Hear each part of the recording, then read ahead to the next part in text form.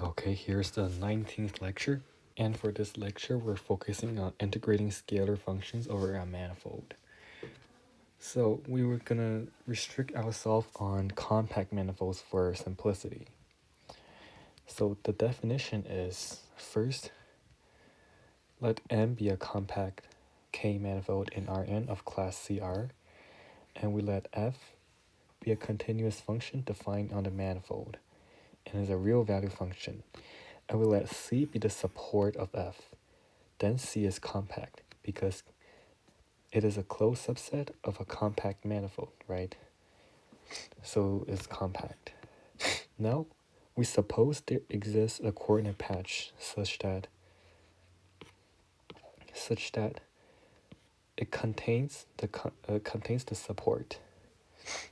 Okay, so if there's a single coordinate patch that contains the support, then we know that this set is compact because this function is continuous. Now, we make the open set U smaller such that U is bounded, okay? So we then define the integral of f over m. We define it by this equation. So the integral of f over the manifold is defined to be this function. So f of alpha times the volume and the whole function integrated over the interior of U. Well, the interior of U. So if U, the coordinate patch, the domain, is open in R, then the interior U is just equal to U. If it's open in HK, then we know that U is equal to some set open in RK intersecting with HK, right? Then the interior of U, which is the interior of U prime intersecting with the interior of HK, which is this. Well, here's the proof of this property. So for this direction, this is the subset of this, by definition is subset of this. So this is the open subset of A, which means that we have this, and similarly we have this. And for this direction, we know this subset of this, right? Because this subset of A, this is subset of B. So there are the subset of A intersecting B. Then it's an open subset, so by definition, we have this. Okay. Now the interior of U is equal to U prime intersecting with this set, while this set is just equal to HK intersecting with HK plus, right? Because this is the subset of this. Well, the purpose of doing this operation is that we see this, right? This is just equal to U, right? Then is equal to this. Okay. Okay. But here's a note for this definition. The function, the integrand function, here, this function, f is continuous on U, and it vanishes outside a compact set here, right? So f is a continuous bounded function. Because f is bounded, the domain is compact, so the image set is also compact, which is bounded. Well, f is a bounded continuous function, and now we discuss different cases. If U is open at RK, right, then for x belongs to the boundary, we have that x naught is not in this set. Because if x is in this set, then x is in U, right? Because we make U contains this. While this means that x is in U and the boundary. But this is a contradiction because U is an open set. If you're on a boundary, then every neighborhood is not contained in U, right? So it's a contradiction. So x naught cannot be on this set, which means that the function f vanish near x naught. For any x naught on the boundary, because it is not in the support, right? So there exists a neighborhood in which f vanishes identically on the neighborhood, intersecting with the domain. Well, x naught is not on the domain, right? So we can't say that f vanishes at x0, but we can say that f vanished near this. Then, by theorem 13.5. 13.5 is somewhere here. We have a... Okay, shut up. We have a bounded continuous function, and E is a set of points on boundary of the domain for which this condition fails to hold. But f vanishes near x0, and f is continuous. So this condition cannot fail, right? Because f is continuous and vanishes near this point. So which means that the set E, so the points x0 for which the condition fails to hold. Or in our case, the set E is empty set because, right, we have all of them satisfy the given condition. Well, then the integral of f over u exists. Now, if u is open in HK, things get a bit more complicated. Now, for x0 be in the boundary, but not on the boundary of this manifold. So, not on this set. Then, we have that x is not in this set. Why? Because if x is in this set, which means that x is in this set, right? Now, if x, we assume that is in the set, then we know that is in U, right? Then x is in this set. Well, this intersect with this. Remember, what is this set? This set is the interior of U, right? Interior of U intersecting the boundary of U, but U is open in HK. Well, no matter what, we have this is always the empty set, right? Then we have some element belongs to the empty set, which is a contradiction. The contradiction starts from we assuming x is in this set. So we have that this, which means that f vanished near x0 again. So the condition this possibly fails if x is on the boundary but on this set. But this set has measure 0 and RK. Why? Because this set has measure 0 and RK, and this is a subset of it. So yeah. Well, the reason why this had measure 0 RK, for example, we have the x-axis has measure 0 and R2. We can cover it by rectangles. Well, the length gets longer and the height gets smaller. So no matter what, by theorem 13.5 again, thanks to this theorem, no, not this integral exists. So in either case, they all exist. Which means that the interior of this exists, which is by 13.6, right? Bounded continuous function, blah, blah, blah. Integral over S, that's integral over A. Okay? Alright, so here we are chilling. Now here I'll introduce a lemma. This lemma says that, well, note that in our definition, the support is covered by a single coordinate patch. So the lemma says that if the support of f can be covered by a single coordinate patch, which is exactly this case, right? Which is exactly this case, then the integral is well defined, independent of the choice of coordinate patch. So if you have another coordinate patch covers the compact support, you're again like the integral are the same. So here's lemma 25.1.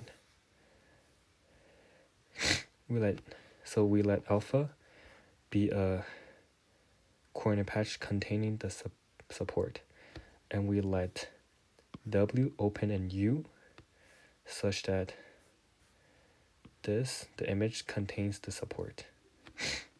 So we're given this. Our claim is that these two integral, so these two are equal to each other. And this is our claim. So to verify this, in ordinary sense, they're all bounded, right? Because we assume U to be bounded.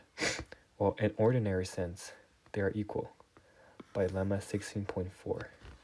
Well, 16.4 is that if a function vanishes outside a compact set and you're defined on an open set, then the integral on the compact set is equal, like the integral on a compact set is equal to the integral on the open set, right? So here, they're equal no matter what, because we have this. Okay. Now, the function f vanishes outside C, right? So we have that this is equal to this. So does the interior when we take the interior of U. Now, we have verified this claim. Now, with the use of this claim, we're going to prove our theorem. So with this result, we given two coordinate patches, right? Such that all their image set contains the support. So what we really want to show is that what the lemma says that these two integrals are equal.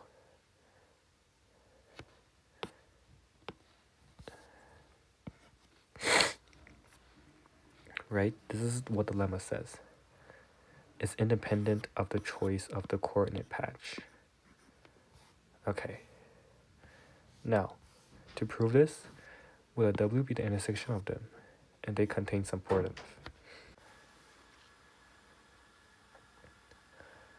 And we let each Wi be the inverse image on this W for each alpha I. And they're open in Ui. So if each Wi is open in Ui, right, we use this. Now by our claim, it's sufficient to show that the equality holds with the Ui replaced by Wi. So with W0 equal to W1. If we show that is true, then by this, right, we are done. So we just want to show that it's replaced by Wi. Here we use the theorem of 22.1. 20.1, it says that, okay, so first we have to realize that a manifold is locally a parametrized manifold. So we let G be a diffeomorphism, open sets, blah, blah, blah.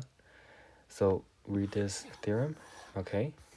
Now, as this function is a diffeomorphism by theorem 24.1, this is a diffeomorphism. And then we use theorem 22.1. And then we are done. Okay. Right. Now, we're moving on to the next one. So we want to define the integral of f over the manifold in general. We're going to use a partition of unity on a manifold. A partition of unity on a manifold. So, the lemma says that let M be a K-manifold, then we're given a covering by coordinate patches. So an open covering of M. But each open set is an image set of a coordinate patch. Then there exists a finite collection of functions such that it satisfies like a partition of unity sense property, right? This one, they're also all non-negative, and they add up to 1 for x equal to m. Here's the finite collection. The partition of unity gives a countable collection, right? But this is a finite collection. And when we turn countable to finite, we use the fact that M is a compact K-manifold. And the second condition seems really scary, but what it says that each support is compact, of course, because we're having partition of unity, right? And there's a coordinate patch such that the support intersecting M is NVI. Well, we're gonna prove this really quick. So first, let us get the countable collections first.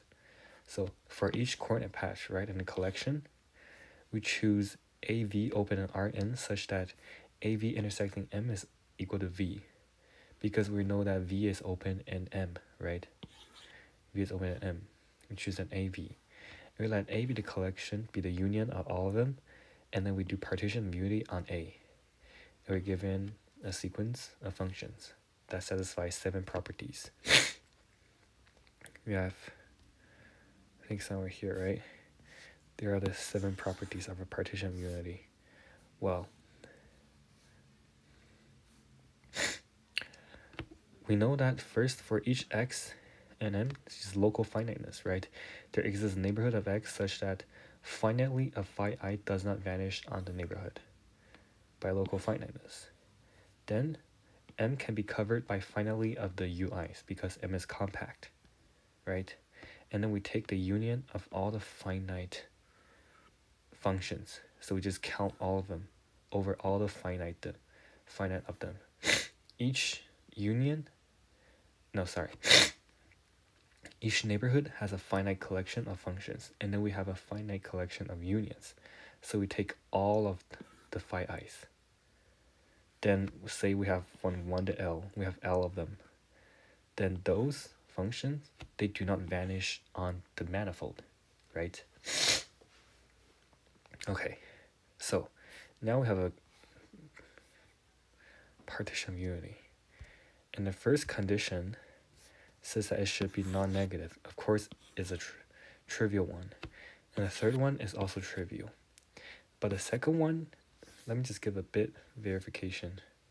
So each support is in some AVI, right? This is by the 7th property. The 7th property says for each I, the set Si is contained in an element of A, right? A is a collection of open sets, right? So by we just translate it, the language, we translate the language.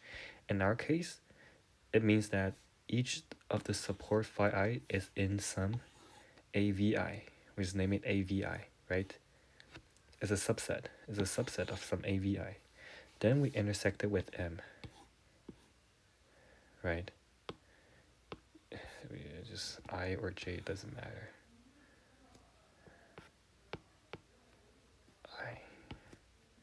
VI, right? Then this is exactly what we want, right? This is exactly what we want. All right. Okay, so with this lemma, we can define our integral over a manifold.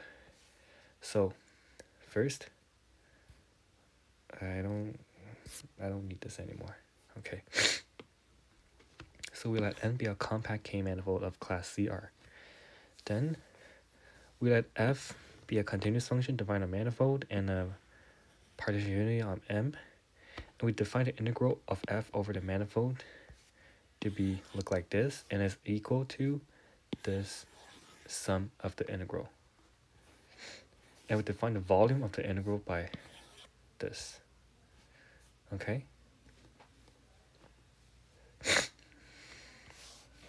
Now, here's a note. If the support lies in a single coordinate patch, then this definition agrees with the preceding one. Okay? Well, here is the verification. So we just let A denote the interior of U. Now, this is the integral, right? By definition, there's an integral. Now this is equal to this by our definition, because we define this integrating over interior of U, right? Okay. Now, by linearity, right, we can put this in. We switch the summation and the integral sign. And then this is just equal to this because this is equal to 1. It's a partition of unity, the third property. And this is just equal to this by the definition, right? By the definition. Okay. And also we have another property that this definition is independent of partition unity. So if we let this be another partition unity, because the support of this function lies in a single coordinate patch, right? Because the support of this function lies in a single coordinate patch, right? Support of this on M, right, lies in a single coordinate patch. And this, well, is a subset of this.